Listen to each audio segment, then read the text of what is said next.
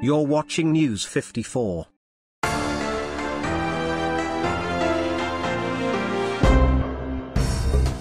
Dark cloud grazed one family, sending the entire Catholic fraternity into mourning after the sudden death of a renowned priest. The late Father Yuvinalis Mokoya was serving at the Diocese of Kisii.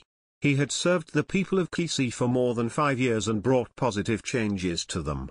The late lived a healthy lifestyle until his demise that occurred at the hospital while he was receiving treatment. He died after ailing for a short period. His body was taken to the morgue awaiting to reveal the cause of his death. The late Father Yuvinalis was a humble, social and hard-working person. His demise was a big blow not only to his family but also to the entire Diocese of Kisii. He was also devoted to his duties and had a good vision of the people of Kisii and the country. From News 54 team, our condolences to the family and the people of Kisii. May his soul rest in eternal peace.